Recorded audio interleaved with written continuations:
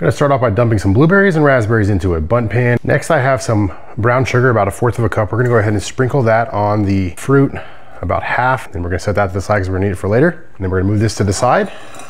Bring in a mixing bowl. We have 2 packs of Jiffy cornbread mix. We're gonna dump that into the mixing bowl. Make sure that all of it comes out. And then we're gonna go ahead and take our eggs. Crack 2 eggs in there.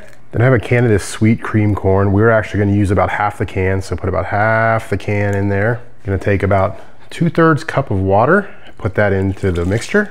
And I like to take some sweetened condensed milk. So just go ahead and squeeze that in. And then that brown sugar that we put to the side, we're gonna go ahead and dump the rest of that in there as well. Mix all of these ingredients together. I have this whipped Philadelphia berry mixed cream cheese. We're gonna go ahead and take that much, about 2 tablespoons, put in there. Just mix that in, getting it all combined. Now this is the recipe you gotta be very careful with. We're gonna put some more of these raspberries in here.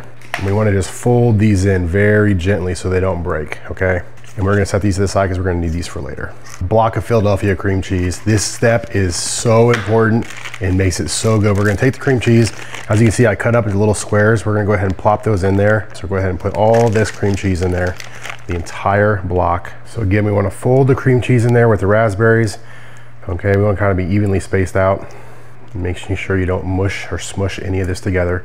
And once it looks kind of like this consistency, we're gonna move the bundt pan back in. And we are going to pour this mixture into the bundt pan. So that's what we're doing right now. And then just kind of, you get the idea. Fill it all the way up. And we're just gonna go ahead and smooth this around, making sure you have an even space with cream cheese and raspberries. Now you remember the raspberries I told you set to the side. We're gonna go ahead and just put a couple on top because they will kind of sink down into here. When this cooks, it's gonna just expand up and it's gonna be amazing. So oven's preheating to 400 degrees Fahrenheit. We're gonna go ahead and pop this in. Okay, 35 minutes at 400, and look at this, you guys. Okay, it's been cooling off for a couple minutes. We're gonna go ahead and take a cutting board, put it on top. And this is the critical part. We take it, we flip it over. Give it a couple love taps. And the moment of truth. Are you ready for this, you guys? Oh my gosh. You're not ready for this. Look at that, you guys. This is still very, very edible. We're gonna go ahead and cut into this. Get a nice little piece. I mean, look at that. Cooked perfectly. We got this piece is gonna have your cream cheese, your raspberry.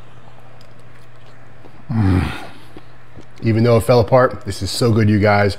You have to give this recipe a shot. Just make sure you spray your bundt pan with some oil before you throw it in the oven.